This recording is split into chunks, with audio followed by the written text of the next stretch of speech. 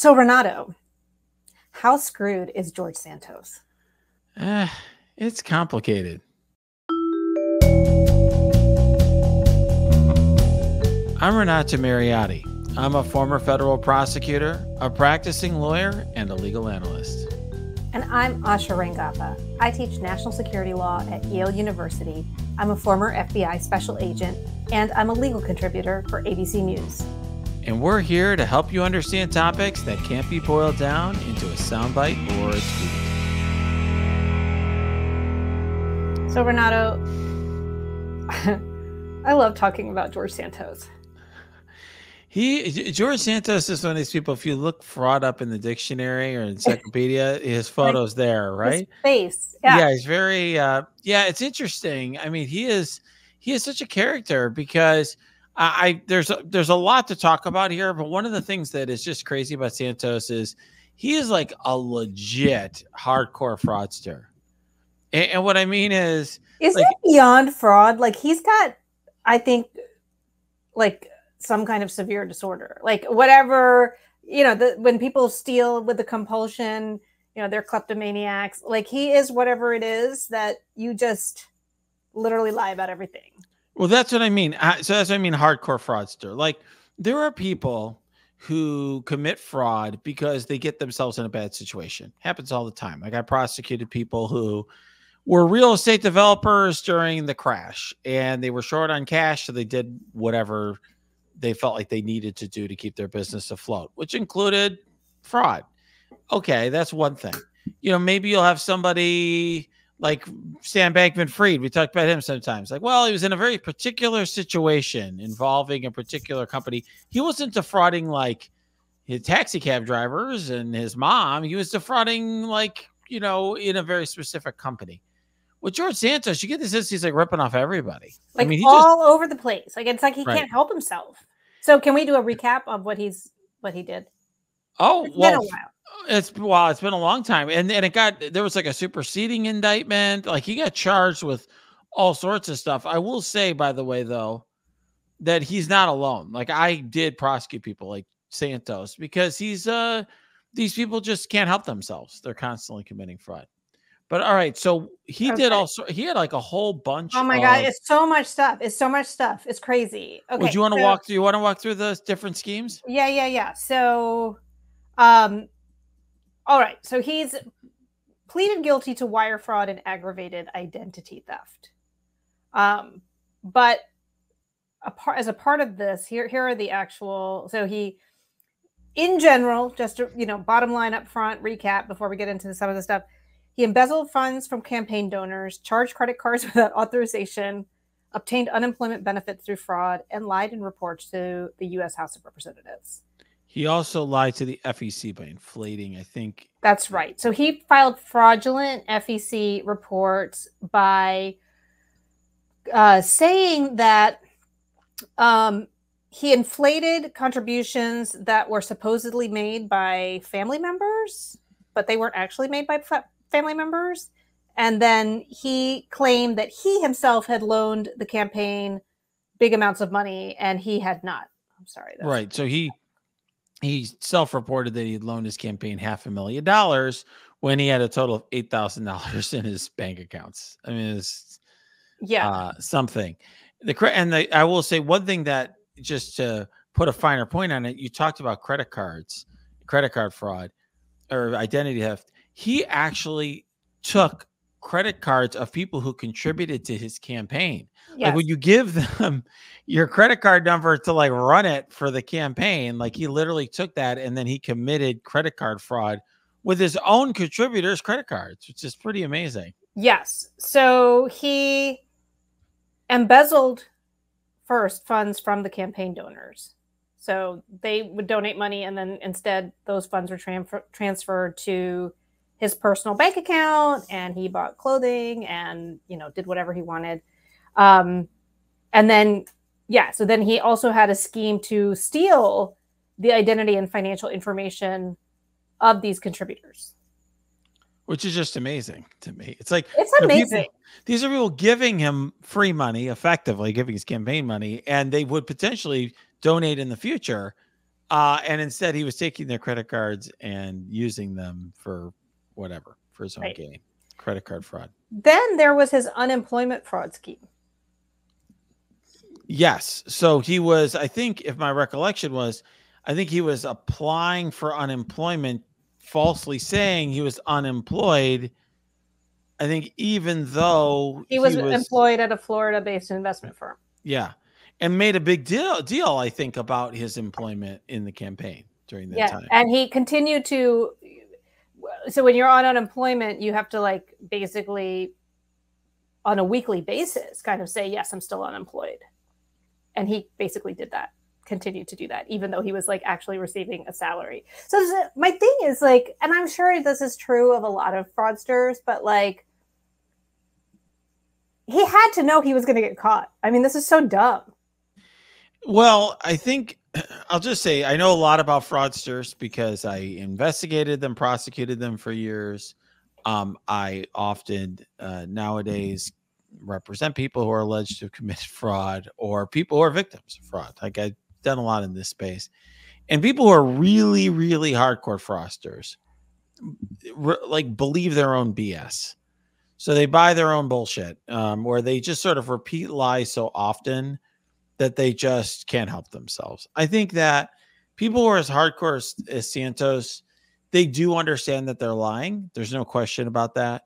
But they get themselves into a mindset where they just buy it so much. They believe their own hype. Yeah. I mean, I had prosecuted a guy one time who, while he was out on bond, so we convicted him of federal crimes.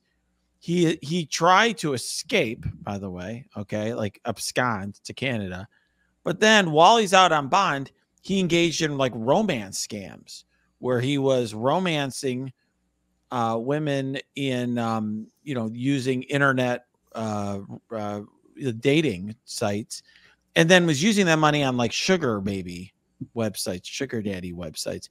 So, using their funds for that while he's on bond, out on bond for committing, federal crimes. So, I mean, some of these people just can't help themselves. Like you said, it's a compulsion and they just are what they are. I think Santos definitely is in that category because if you're a fraudster, running for office is a great way of shining a big light on what you're doing. Yes. The whole thing, I mean, just the every day, there was that period of time when like literally every day something new was coming out that he had lied about, even if it wasn't necessarily a violation of the law, but like his religion, like where his parents are from, where he was from, places he had worked.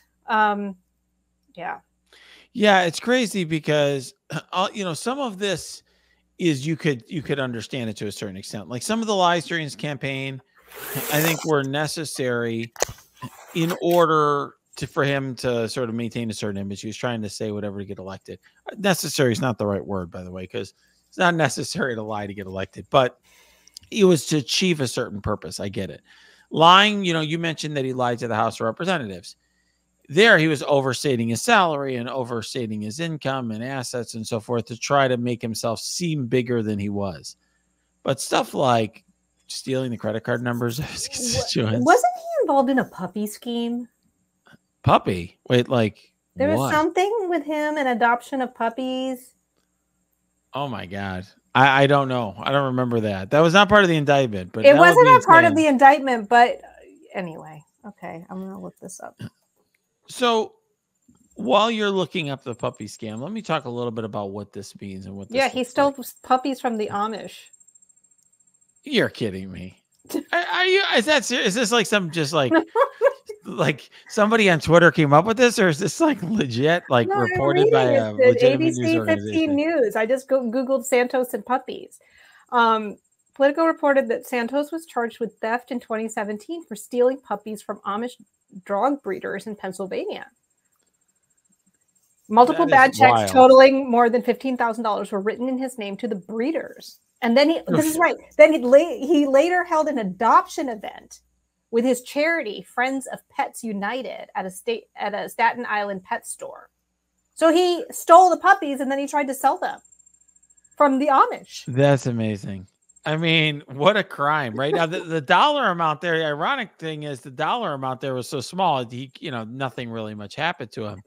But if you could imagine a crime that would more piss off a jury, that is like, if you're a fraudster, that's about as bad as it goes. You're defrauding the Amish out of puppies. I mean, he's basically like Cruella de Vil. Yeah, no kidding. Um, That's insane. So, well, let me just say, people. So we talked in the beginning, like, how screwed is this guy? Well, he pled guilty to fraud. He pled guilty to aggravated identity theft. There's very much a movement in federal criminal sentencing for white collar crimes in particular to not have lengthy prison sentences for these. The idea being that it's just not worth the public resources, and it's not a good use of resources and so forth for him to do this. But as part of the deal, he is facing a minimum sentence of 2 years in prison, at least for this, which is, I actually think, is pretty significant for a white collar case. Some of our listeners, viewers on YouTube are going to be like, no, this is not that significant to them, but 2 years minimum is significant. Now, the question is, how much more does he get? He's also going to have to pay restitution of $373,000. He's going to forfeit another $205,000. So let's say it's another $573,000 out of his pocket. So here's my question, though. I think there's some irony that white collar criminals, particularly those who engage in fraud, there's a movement for less jail time, because I would think the recidivism rate for this is very high, as per this guy of yours that you were doing. I mean, right? And then there's that Fire Festival guy who I think he's working on the Trump campaign now, right? I don't know, but yeah, like, he also was charged with crimes for the fire fraud scheme. And if you watch the documentary, like, he's like on to another scam, even while he's like awaiting trial for that. So I just would think that the recidivism rate is very high for these types of people because of, maybe it's a compulsion, maybe it's like a gambling thing, like where they just like need that. They just want the money really fast. And I don't know. It seems like prison would be the perfect place for them. Yeah, a few thoughts on it. One is, I mean, I think there certainly is, people have talked about incarceration epidemic, or whatever term you want to use for it. The United States is a very, very high incarceration rate compared to other countries. A lot of that is narcotics. So, like, if you're looking at federal incarceration, like if you're looking at federal sentencing, in terms of length of sentences, that really, to make a dent in the incarceration rate, you really need to focus on narcotics crimes, which, whether that's a victimless crime or a crime that has victims, is a matter of one's perspective. And there's a lot of debate about that. But I think that has to be the focus if you're thinking about actually making a dent in incarceration. But what I was doing to you is just literally reporting to you what the reality is, which is there's this movement, including in the guidelines itself, federal sentencing guidelines itself, to reduce incarceration rates, not just for narcotics crimes, but particularly for white collar crimes. And I guess my view on it, as somebody who's been on both sides of that, is that, first of all, I think that the amount of resources devoted to fighting white collar crime is relatively small. Which depending on what way you cut it. I mean, in other words, it's an interesting thing, is that I think most white collar crime is not caught and not prosecuted. I'm sure C.E.G. Donald Trump. Yeah, or I mean, just something that may also kind of resonate with our viewers or listeners. Like, haven't any of you ever gotten like all these people trying to scam you out of whatever? Like, don't you get these phone calls and emails and attempts to say, hey, I've got $1 bazillion in Nigeria, or you should invest in this, or you should do that, or pretending you be your bank or whatever, right? There's like lots and lots and lots of scammers out there. There's something now called pig butchering that people, have just drawn increasing attention. But the bottom line is there's lots and lots of scams. And that's why you have to click so many different things to confirm who you are. It's why every time you wire money, you have to jump through so many hoops nowadays, because There's so much fraud around that. There's all these hackers. There's all sorts of crime, and yet white collar-ish type crime, and yet only a fraction of that, a very, very, very, very tiny fraction of that is ever investigated or prosecuted. And I think that is the biggest issue when it comes to deterrence. Because as a practical matter, we're focusing a lot more of our attention on violent crime and on narcotics crimes. But I would say separately, Asha, I think, in terms of fraud defendants, I would put them in categories.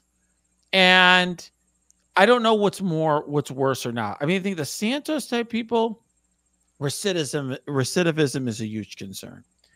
For the, let's say, Sam Bankman-Frieds of the world, it's less so. In other words, I don't know if Sam Bankman-Fried's going to found another bazillion-dollar internet company, or a crypto company, and defraud people of, $1 billion or something. But the size and scope of what he did was so great that we take that seriously, right? And I think judges wrestle with how to weigh those different factors. Is that fair? Maybe, but I do think that it sort of discounts the real impact of the victim, of the impact of these crimes on victims, and that the threat of them has gone up in a digital age, in an age of electronic transactions, like all of these things.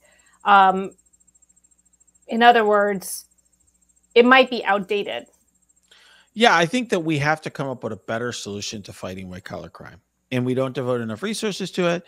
And I think that, real people get hurt. Like, if you think about the people who were convicted in Enron, and they also got like nothing. Correct? Yeah. They got nothing. That's right.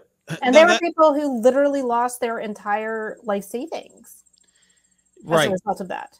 Well, that's why I said you have to weigh it differently. That's the point. Is like, and are Enron executives recidivists in the same way Santos is? Probably not. But the impact of what they did was greater. They're like a Sam Bankman-Fried. I put them in that category, where they did something that has a very huge impact, right? The numbers for what Sam Bankman-Fried did were massive, but he's not like a Santos guy, right? Who's stealing everyone's credit card numbers, and just can't help himself. But recidivism is only one thing you look at. I think I just want to push back. I don't know how you can say that they're not recidivists. I don't think that they're rehabilitated. So, it may be true that they are only going to go big or go home. And maybe the next opportunity for them may not come for a while. Like, they're not content with just stealing puppies from the Amish and reselling them. They want something bigger, but I would not say that they have no recidivism risk, especially if they get out and somehow are allowed to get back into that world. Yeah, it's interesting. I mean, I think what they do is very serious. It depends on the circumstance, but a lot of times if they're a business owner and they just see an opportunity and it's very lucrative for them, those people in my experience are wired differently than the Santoses of the world. They tell a lie in a certain context. They want their startup to be successful, or whatever it ends up being. But they're not quite like Santos, where they just can't help themselves. I think has a mental disorder, right? And that's what. But you were talking. We started. But you don't have to have a mental disorder to be a recidivist. Is my point. Yeah, that's fair. But I think a lot of those people, it's like a crime of opportunity. I mean, the people that if I was going to say, like, what is in white collar crime? What's something that impacts so many Americans that isn't addressed well enough is, what do we do about people who are repeatedly stealing just enough money to make it real money, but not enough to make it worth the feds investigating? People who are stealing 100K at a time in crypto, or people who are hacking, to scam the elderly, like my mom got scammed. Yeah, that's what I'm saying. And they keep scamming the elderly out of 50K. And no prosecutor is going to go and investigate and make a federal case out of 50K. You have to aggregate all these cases up, which can be very challenging to do. And those people are not just recidivists, but they're professionals. They're organized, they're efficient, and they are creating criminal organizations to take fraud and aggregate it up. And so from a crime prevention perspective, like, those are the people that I really want to figure out. The hackers, people who keep hacking big companies and trying to hold them hostage, right, in exchange for Bitcoin or whatever. Those people are all highly problematic and very difficult to detect and very difficult to prosecute. I think they're the biggest problem. But the Santoses of the world are the ones that tend to get caught very easily by the U.S. Attorney's Office. Okay, so he's going to get what, 2 years in prison, maybe? He'll definitely get 2. The question is, does he get 3, 4, or 5? I mean, the interesting thing is, Asha, the judge. Won't they hold him maybe to a little bit of a higher bar since he was holding a position of public trust? Yes, and I also think, one thing that's important is at federal sentencing, all of your experience gets your entire life history and characteristics of the defendant are considered by the judge. So stealing puppies or whatever, like writing bad checks to the Amish and then selling their puppies away. I mean, that's the sort of thing. If I was prosecuting this case, I would put that up there. Like, judge, this guy's literally stealing from the Amish. He's stealing puppies and taking. I mean, that's ridiculous. Like stealing puppies for some judges, that would be like the worst thing ever, right? Yeah. So I think that, Santos has a real opportunity to be, I think, held accountable and held to a higher standard and potentially to receive whatever it is, 3, 4, 5, 6 years in prison. I don't think it's going to be double digits. I mean, he could receive up to 22 years. I don't see that happening or even close. But I think it's going to be interesting to see what his mitigation is and how he sort of presents at sentencing. The picture of himself. It's going to be very interesting, Asha, because it's a very different picture of Santos than we've ever seen before. I mean, he's been defiant. Remember, he talked about running as an independent and doing all these things. And now I assume he's going to be contrite and say he has some sort of disease, like you suggest. Well, we'll see. I guess he'll have to make that plea in February, right? When he's in front of the judge. Yeah, that'll be really something. Okay, so, I mean, I guess we have to come clean with our listeners. There's just not a lot of, the Trump-related legal news that we haven't already discussed. So, that's why we thought the Santos thing was interesting. And now we kind of want to just look at other legal news, which one thing that I know I got called for ABC, was it last week? But I wasn't able to go on, but it was intriguing. Was that they had arrested some doctors in the Matthew Perry case and his death.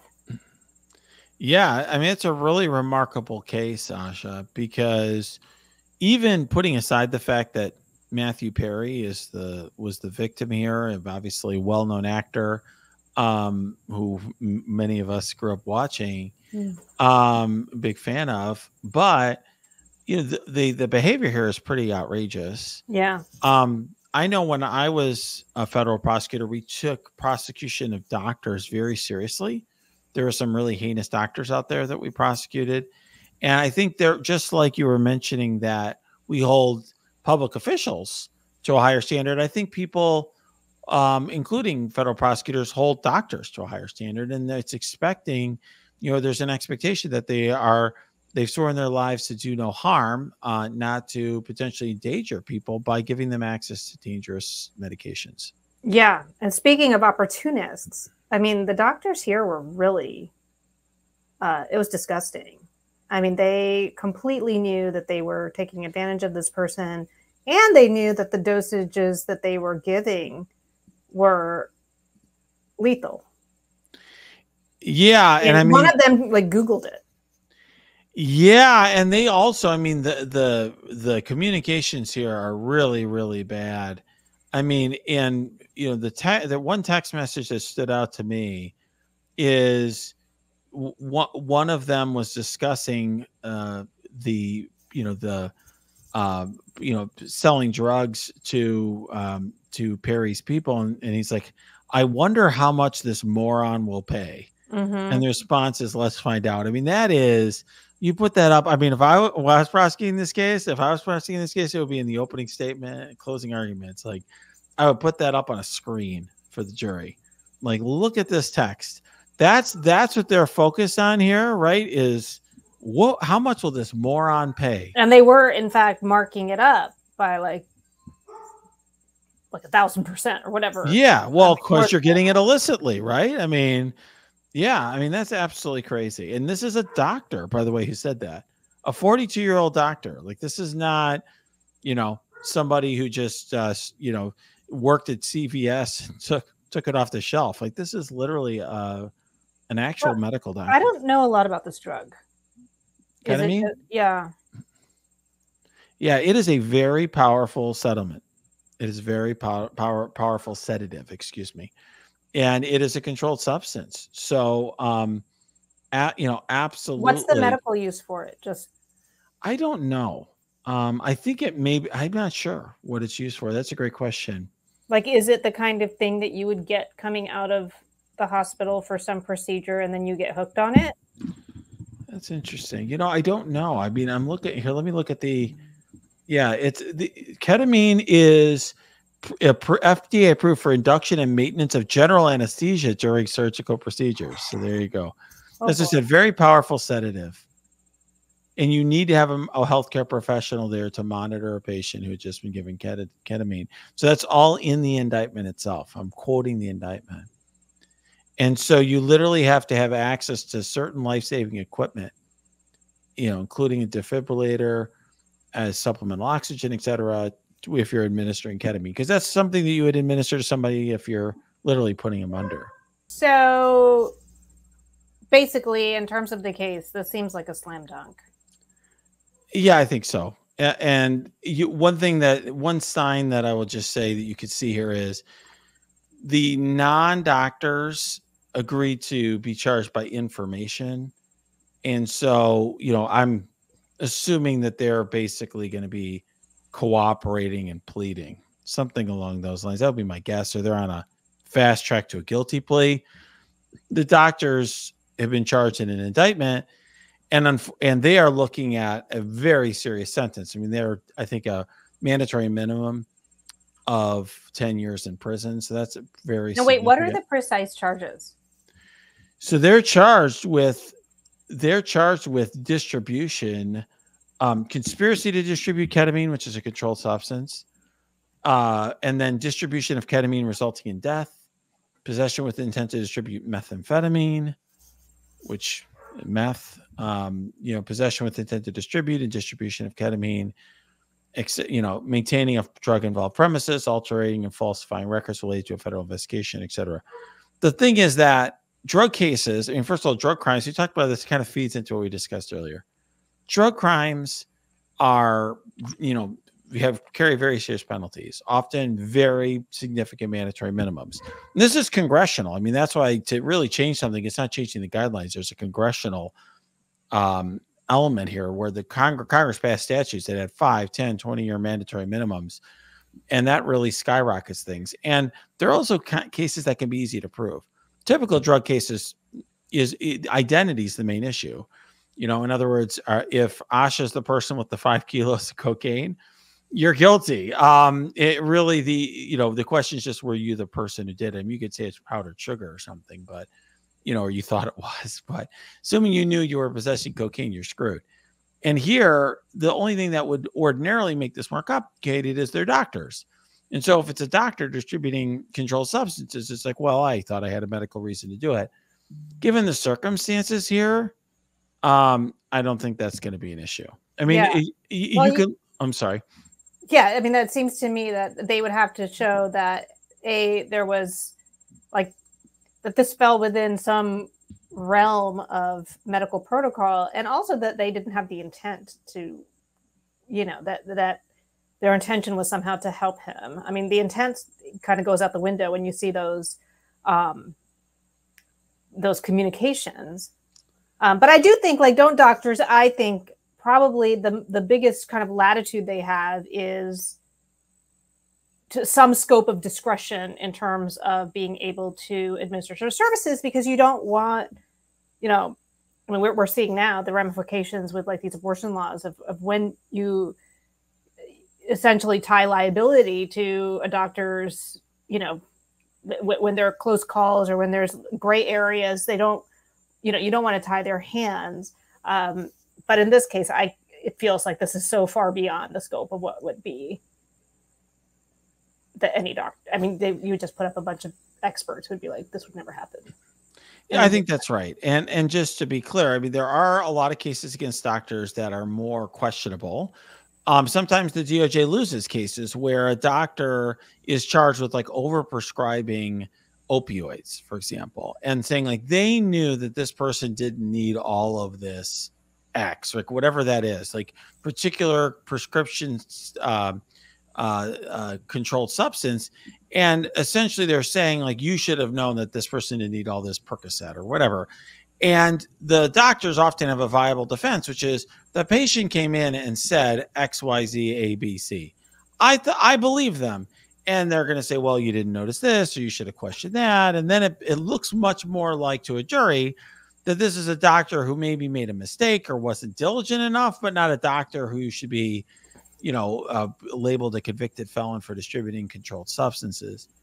Here, I don't think that that's going to be a problem. In fact, one thing that's very telling, Asha, is, and we used to do this ourselves when I was a federal prosecutor, when we were charging things, is we would put here, this is United States of America versus Jasveen Sangha, AKA, quote, the ketamine queen, unquote. Oh. Yeah, and exactly. And then Salvador Placencia, aka Dr. P. But the point is, whenever you use those AKAs, it's a way of sort of saying like, this is how they're referred to in the docs. It's just a bit of shade. Yeah. The prosecutor, the ketamine queen. Yeah, that's tough. That's tough to get over. Yeah. So this is a case for what it's worth. I mean, they may fight it because doctors, just so we're clear, a doctor not only going to facing 10 years in prison, but they're going to lose their medical license. Yeah. Are they anesthesiologists? They were medical doctors who were licensed to practice. And I'm not sure whether they were or not. But I mean, that is, I will just say that is,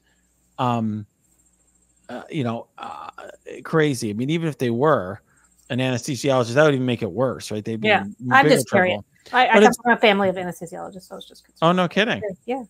Well, that's really cool. But I mean, there's no question that this was not inside the ordinary course of medical practice, and that's where they're screwed. Well, good for the I forget which police department was the one. This is the United States Attorney's Office. This is federal. Yeah. So the Central District of California. Yeah, I mean, great work for the investigation, because I would think.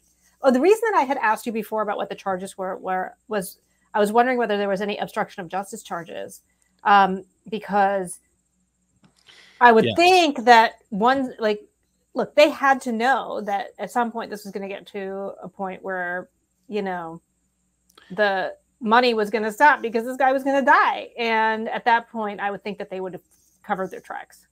They did. So there is a charge here for providing altered and falsified medical records in the course of the investigation. So they created medical records after the fact to show like a treatment plan that turned out to be false, essentially trying to influence the investigation, throw them off, and so forth. But yeah, and this is, this is a very significant investigation. When I'm looking here in terms of investigative side, so the U.S. Postal Inspection Service, which is a federal agency people don't pay as much attention to, perhaps, but they do a lot of important work in white collar criminal cases, as well as the DEA and the LAPD and so forth. So really impressive investigation here. And it's a controlled substance piece that made this a federal offense. Yeah, that becomes a DEA case, basically. Yeah, I mean, it becomes a drug case. I mean, it's smart to charge this as a drug case. It's much more straightforward to prove, and that's where all the hammer is in terms of sentencing. So very significant. Well, I hope that Matthew Perry gets justice, even if it's too late. So, Asha, Democratic convention was in Chicago this year. Were you able to catch any of it? I caught a lot of it, or actually I caught some of it. I was mainly relying on clips on on social media to kind of get the highlights. I watched, which speeches did I watch? I definitely watched Kamala's speech last night. That was basically the one that I tuned in for. Yeah, I watched a good portion of the convention, not all of it. I watched most of her speech as well. Oh, I watched the roll call. I watched the roll call. I watched clips of the roll call. I didn't watch the entire roll call. That was pretty cool. Yeah, that was fun. I will say that it seemed to me like the Democrats this year deliberately took a kind of attack where they were trying to portray themselves to mainstream Americans and basically be like, hey, we're like fun and normal and cool, like people, and we're totally acceptable to you. And, you know, these other guys aren't. That seemed to me to be the message. Yes. Well, also they just had good music that actually got licensed to be used. Well, there's that. There's that too. Well, that's, I mean, they have a lot bigger stars and celebrities. There's, you know, this big question, I think, like who is going to be performing, right? Is it going to be Taylor Swift? Is it going to be Beyonce? Common was in Soldier Field, but, you know, the star was Kamala. They did not want to upstage her, I think, with any celebrity. And I thought her speech was fabulous. Like I'm definitely, I support her. And I thought it was going to be like a good speech, solid. But I thought it was very powerful. Like I thought it was easy to follow. It made you feel, and especially like the part where she drove home what Trump was about. I thought, even though we've been saying this like every day, like the way that she presented it, and maybe it's the prosecutor piece, like she presented it like a case, the whole thing, deliberately and explicitly at times. And it landed, I thought, in a way when she talked about his criminality, his moral depravity, his kowtowing and cozying up to dictators, like, what he did on January 6th. I think it was presented in a way that I think might land on a lot of people. Yeah, I do think it was very persuasive. I mean, I think it was also interesting because it's the first acceptance speech.